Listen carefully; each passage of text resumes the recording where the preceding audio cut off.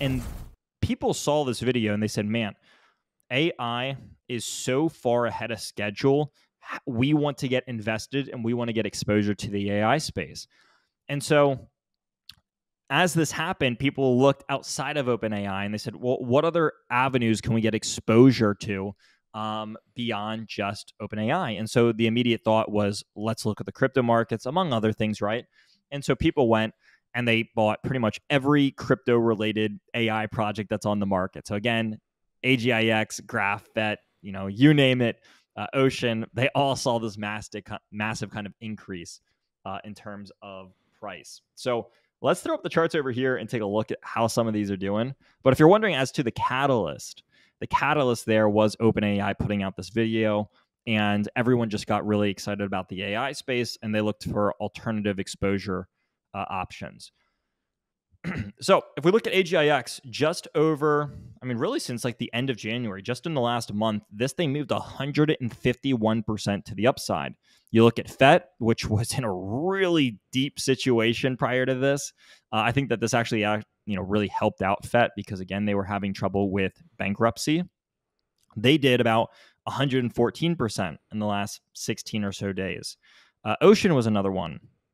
In the last maybe 14 days from top to bottom, they did about 100% to where they're currently priced at. They're still up 72% in the last 2 weeks.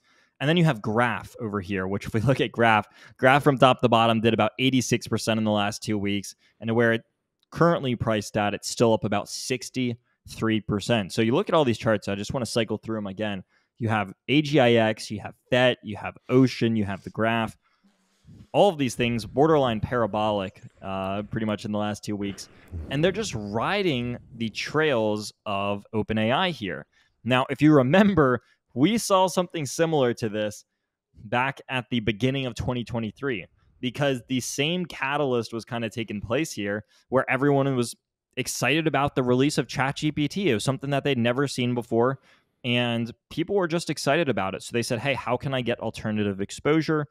And they looked at the crypto markets. So this is that rally that I'm talking about where something like AGIX went from like 4 cents all the way up to like 60 cents and had this big kind of rise. But now we're seeing the same sort of situation play out where, again, it's not because of something that these projects did, but rather the space that they're in. So OpenAI was the catalyst then, and OpenAI is again the catalyst now.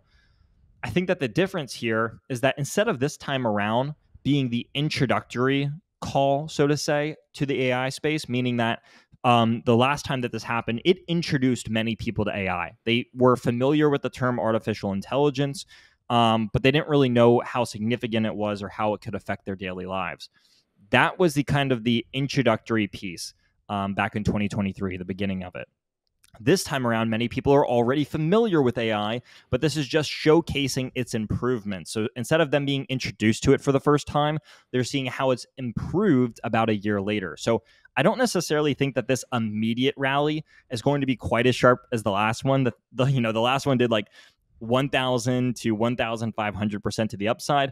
I think this time around, it's very reasonable that we do a smaller move in the immediate time frame. And then as the bull run goes on, I think we can still accomplish really, really good gains in this sector, especially over the long term. But I'm talking about the immediate reaction to this catalyst, to this news, is likely to be a little bit smaller for those reasons. So either way, AIs are booming over here. If you hold just about any AI-related crypto token, you're probably sitting pretty green right now. I mean, you could be green on AGIX so long as you pretty much invested at any point in its history, with the exception of like a few days, which not many other crypto projects can say at the moment. That's wild. So lots of cool stuff, lots of cool stuff happening here. And that's this is what I learned today. So this is why you listen to the show. That was a great point by you pointing out the ChatGPT intro and kind of saw the same price action. I wasn't really even thinking of that. It made sense when you said the Soros made the Sora made it pop, but then comparing that to the ChatGPT, it's like, man, it's narratives.